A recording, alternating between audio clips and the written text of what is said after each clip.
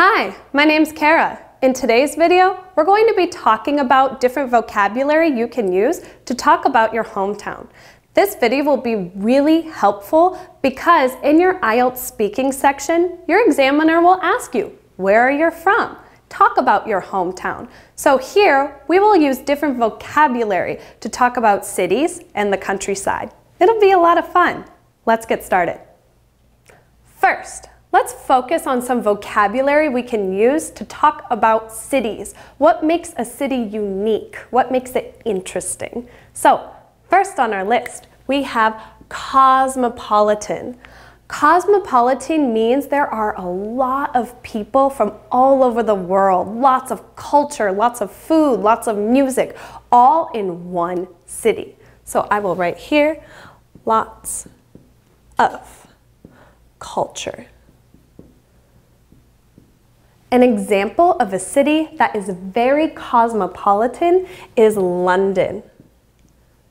When you are in London, you are able to get food from Italy, from Vietnam, from China, from India, all within London. So London is very cosmopolitan. Another example would be New York City. New York City is very cosmopolitan because it has a Chinatown and a Little Italy right next to each other. That is cosmopolitan. Next on our list, we have urban. Urban means something is of a city, from a city, or you can also say in a city. I might describe myself as having an urban lifestyle. This means I am used to taking public transportation every day, so I have an urban lifestyle. Some people also say they can tell I am urban because I walk very quickly, like someone in a city. Next, we have bustling. Bustling means there are lots of people. Lots of people moving in one place at one time. For example, I might say that a night market in Taipei is very bustling. There are so many people moving around, buying things, selling things all in one spot that a Taipei night market is very bustling. Also, I could also say that a shopping center is very bustling. There are people moving around constantly in a shopping center. So, a shopping center is bustling. Next on our list, we have lively. Lively means exciting. It is very fun to be in a lively place. You want to go somewhere that is lively. It looks like people are having fun. For example, I might say that Chicago is lively, especially after a sports game. The people are excited on the streets, going to bars. They are lively. I might also say that Tokyo is lively. It is a huge, exciting city with so much to do, and it is almost always lively somewhere in Tokyo. Next on our list, we have hectic.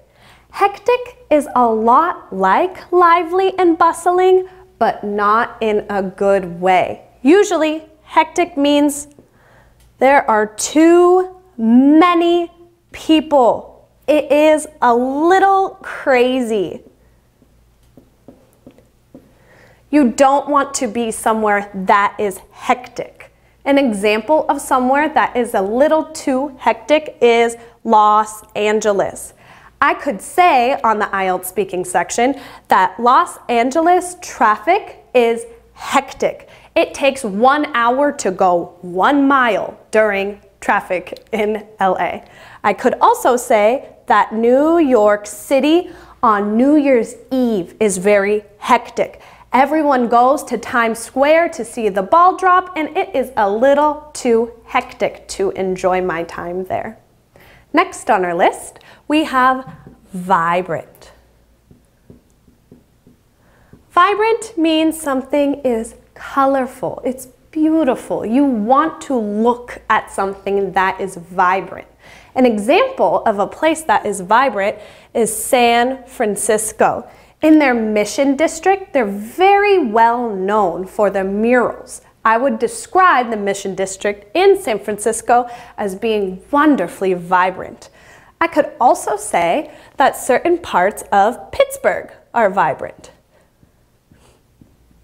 There are famous artists popping up here and there, creating different huge pieces of art all over the city, making it look very vibrant. Next on our list, we have the word sprawling. Sprawling simply means spread out.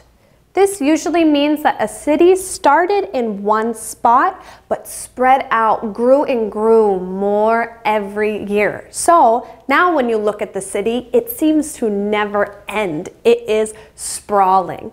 An example of a sprawling city might be Amman. It seems when you're high up on the mountain in Amman, it is sprawling. The buildings go on as far as you can see.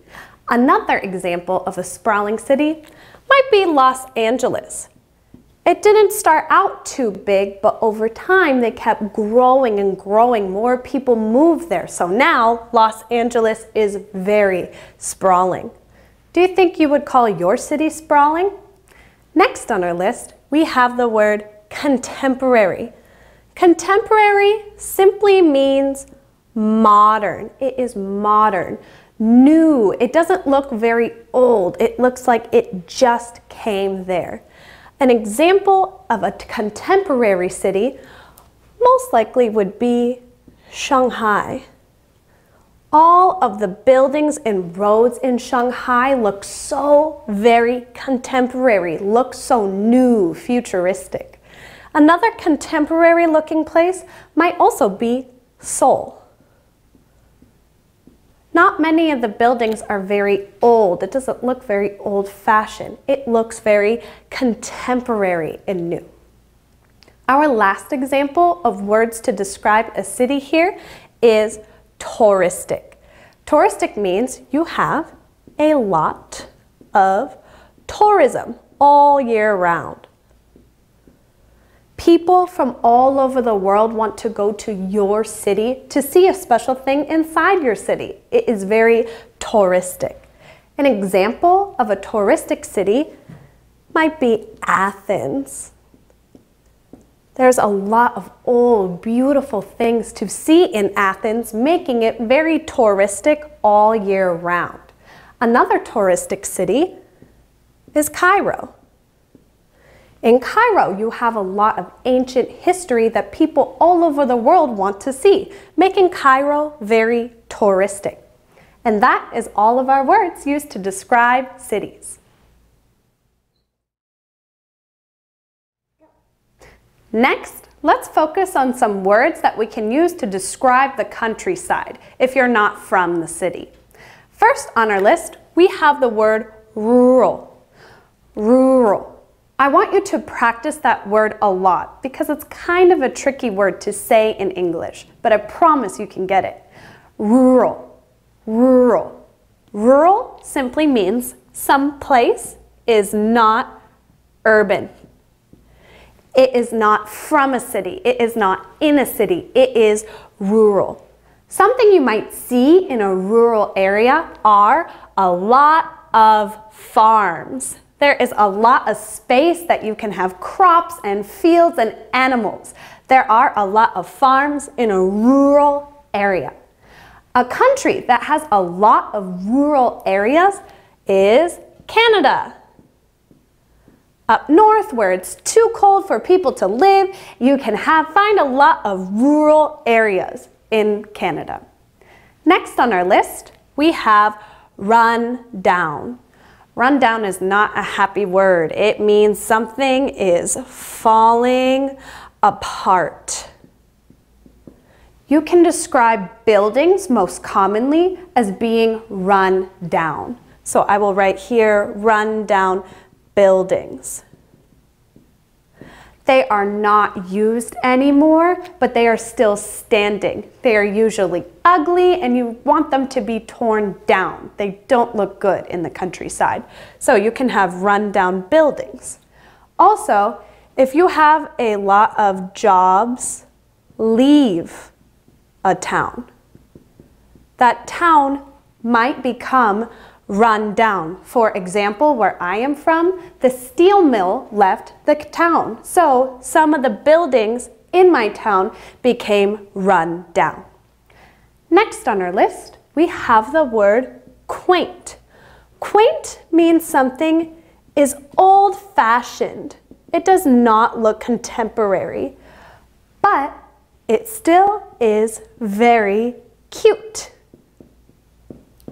You like to look at something that is quaint. It reminds you of a simpler time and makes you feel warm and cozy. I might describe some bed and breakfasts as being quaint. For example, I could say that quaint bed and breakfast serve us fresh cream with our coffee in the morning. Also quaint, you might find some cute villages outside of Italy. If you go to the cities in Italy, then go outside the cities, you might find some quaint villages there. Cool. Next on our list, we have the word close-knit. Close-knit talks about how people know you. When you live in a smaller town, usually everyone gets to know each other better than if they would if they lived in a city. I might describe a community as being close-knit. People know your name, sometimes they know where you work or who is in your family, and they're willing to help you out if you're having a little trouble. I would describe that as being a close-knit community. Another close-knit place you might find in the countryside is a church. In churches, people want to help each other out and they celebrate good times together. I would call that a close-knit church. Of course, there are many other places in your community that can be called close-knit, such as schools or what have you. Next on our list, we have the word outskirts. The outskirts just means a place is outside the city. Outside the city.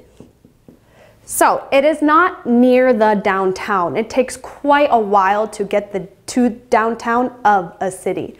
For example, San Jose is on the outskirts of San Francisco. It is not near downtown San Francisco. It can take up to an hour in traffic to get from San Jose to downtown San Francisco. So I will also write here, not near downtown. Cool. This is very similar to our next word, suburb. Suburb. So, do you remember our word urban with the cities? This suburb simply means outside the urban or outside the city. But it is a little different from outskirts. When you think suburb, I want you to think of families living in houses. There are not a lot of apartments in the suburbs. You usually have a family with children and a yard, a big car, and a big house living in the suburb. The grown-ups in the family will drive to the city to go to work. So, suburb. Think of a family in a house, and that family usually will go to work in the city. Cool. And last on our list, we have the word picturesque. See here the word picture? It means you want to take a picture. It is so beautiful. A picturesque place might have beautiful buildings or beautiful countryside that you just think would look so perfect in a picture. An example of a picturesque place might be Austria or even New Zealand.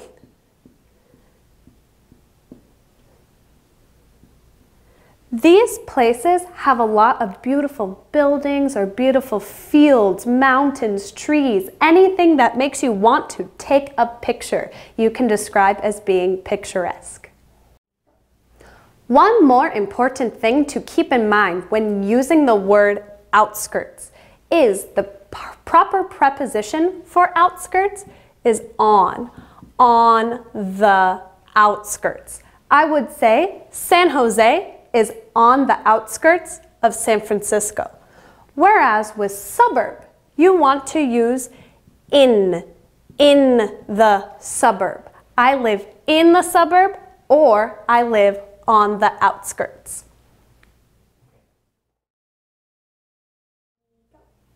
Next, let's talk about some vocabulary you can use to talk about what you see when you're walking down the street in a city. How can you describe what's going on around you in your hometown?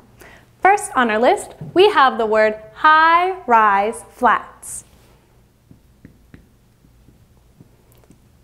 High-rise flats simply means you have tall apartment buildings. Very, very tall apartment buildings as high as you can see within a city.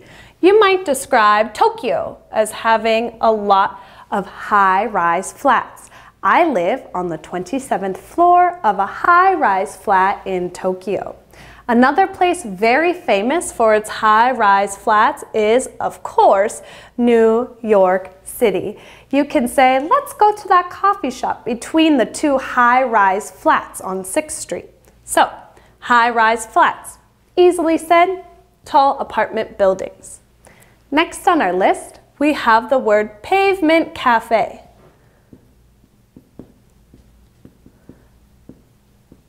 A pavement cafe is simply the outside part of a cafe when you order your coffee inside and then come outside on the sidewalk to enjoy your coffee. You can say, I am sipping coffee on the pavement cafe.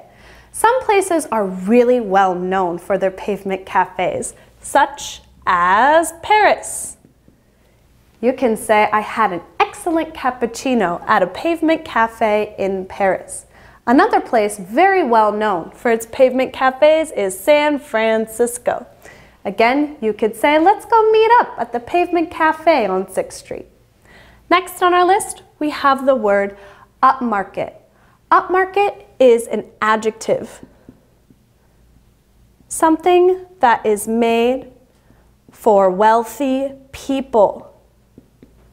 Most people cannot afford something described as upmarket. If you have a high income, you might like to shop at a place that is upmarket. For example, let's talk about a ski resort. Perhaps I could ask you, hey, do you want to go to this ski resort this weekend? Oh, I can't possibly afford it. It is far too upmarket for me. Also, I'm sure you can find a lot of upmarket shops in Manhattan. Manhattan is a very expensive place to live, so naturally, wealthier people will live there. Thus, you will have more upmarket shops in Manhattan. Next on our list, we have the word chain stores. Chain stores describes a well-known brand. Chain stores are stores that you can find almost anywhere in the world, no matter where you are, and you will recognize this brand and what they sell. For example, you could probably find a 7-Eleven almost anywhere in the world. And even if you can't find a 7-Eleven where you are, people usually know what you're talking about and what they sell. Another big example of a chain store is, of course, Starbucks. Starbucks started in Seattle, but now you can find it almost anywhere, and everyone knows what Starbucks sells. Coffee. So 7-Eleven and Starbucks are two great examples of chain stores, well-known brands, things that everyone can recognize. Next on our list, we have the word lively bars. Simply said, bars with lots of people. You can describe lively bars as having a great atmosphere. You see how much fun people are having at lively bars and you want to go and drink there too. An example of a place with some nice lively bars might be Berlin, or perhaps in south side of Pittsburgh. In many cities, you can find many lively bars, places where you want to go and have fun because they are having fun too. Last on our list, we have the word pop-up shops. Pop-up shops or pop-up stores are very new, so listen closely. You can describe them as flash stores. Here, flash means it's quick. It's not there very long. And primarily, the seller uses social media. They will use Instagram to sell their product. And their product could be almost anything. It can be coffee, underwear, flowers, fashion. The main idea behind pop-up shops is that it can sell a fad, something that is popular maybe for not a long period of time. You will see a lot of pop-up shops in New York City. So again, the store is there only for a little bit. It's a flash store, but they use social media a lot to sell their product. You buy their product, take a selfie, tag them, and you can sell that fad. Let's now focus on the ways you can describe what you see in the countryside. What can you see as you walk down the street, drive down the countryside? First on our list, we have a big word, out-of-town shopping centers. This simply means you have a mall or a plaza outside of your town or outside of your city. This means you can take your car, drive about 20 minutes outside of your town and city and find a big shopping area where you can find many popular brands such as Adidas or maybe even Alto. Again, these out-of-town shopping centers are not small. They're usually very big plazas. They feel like a mall. They have a food court, and you can do a lot of your shopping there for a cheaper price. Next on our list, we have the word boarded up shops. These are stores that are now closed with wood. So, the store is no longer open and they have used a nail and hammer and closed up the shop with wood. A word that we learned earlier to describe boarded up shops can be run down. It does not look good, the building is not new, and you usually want it torn down or opened up so a new shop can go at the boarded up shop. An example that you might find in the US is Kmart. Kmart used to be a big store in the US, but now it's no longer open. If they didn't tear down the Kmart or get a new shop inside where the Kmart used to be, it is now a boarded up shop, a shop closed with wood. Next on our list, we have the word ranch. A ranch is a big farm. This big farm is used for animals.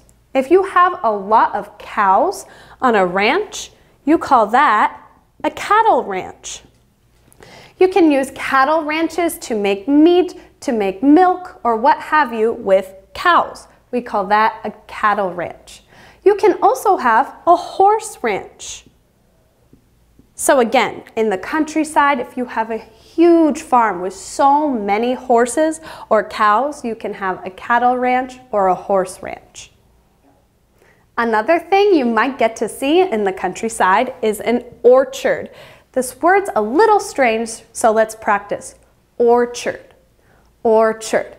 An orchard is again a farm where you can grow many things, such as apples, an apple orchard, or you can grow nuts, an almond orchard.